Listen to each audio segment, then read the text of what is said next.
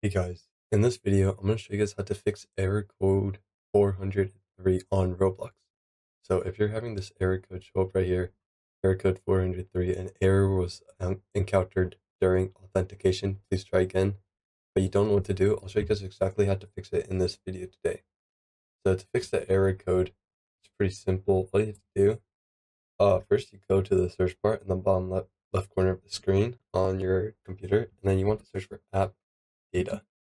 Percentage, app data percentage. And once you find this file folder, just click on it. You're going to be brought to this page here. And from this page, you're going to want to look for the app data option. And it will bring you out of roaming. And there will be three files right here.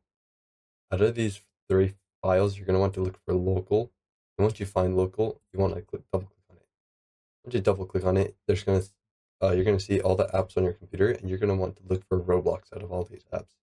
It should be where it's sorted alphabetically, so look for the R's. And once you find Roblox, you're going to just want to right click on it and then click delete. Now Roblox has been deleted from your app, as you can see here. So once you have done that, you're going to want to close that. In the bottom left corner, you're going to want to search for the internet settings. So here you want to go to any of these settings right here. So just click on it and you'll be brought to the settings for your internet. And here you want to make sure, if you go over to your VPN option, you want to make sure that it's not turned on. So there's no VPN connection. It's not turned on. So once you've made sure that your VPN is turned off as well, you can head over to Roblox and then you can go ahead and find a game to play and just download it one more time.